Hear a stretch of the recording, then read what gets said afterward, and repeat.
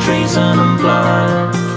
We see no reason why gunpowder treason should ever be forgot. Guy Fawkes grew up in the city of York, a Catholic born and raised.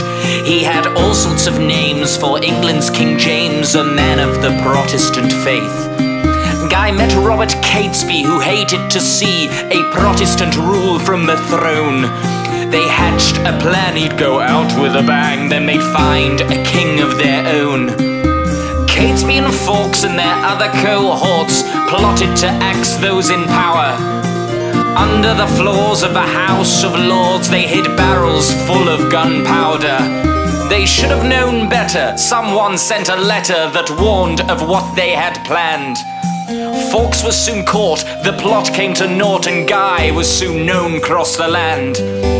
Fawkes paid the price for the violence and vice, and King James continued his reign. He pledged to remember the 5th of November and see it wouldn't happen again. So this bonfire night, as the fireworks take flight, think how differently things could have gone. If Guy hadn't been found with the barrels underground, who knows what that blast might have done.